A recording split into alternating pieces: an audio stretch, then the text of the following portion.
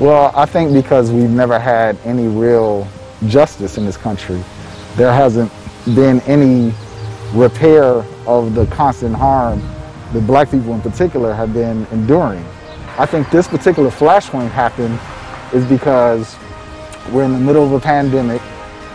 Black people in particular are the ones being hit the hardest, again, because of the racism, concentrated poverty, because we don't have access to food, we don't have access to good medical care. We're pushed and kept out of the economy.